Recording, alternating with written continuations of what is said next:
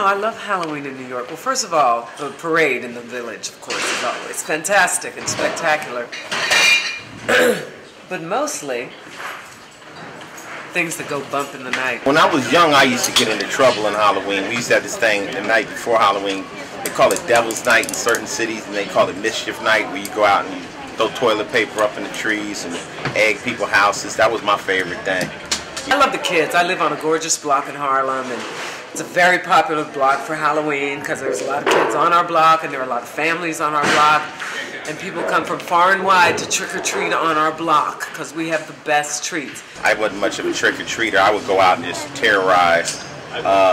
Now, you know, it's a chance for me and my wife. We go out. We like to go to, you know, the costume events, have some fun, let it hang out. We always look forward to Halloween, you know, because I think it's a night where everybody can just be a little bit different. You know, a lot of square people, uptight people could be a little wild.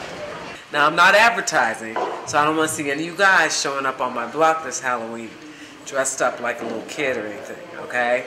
This is just for the kids in the neighborhood and a few blocks beyond. In New York City, it's one of the most active evenings. The streets are packed with wild people.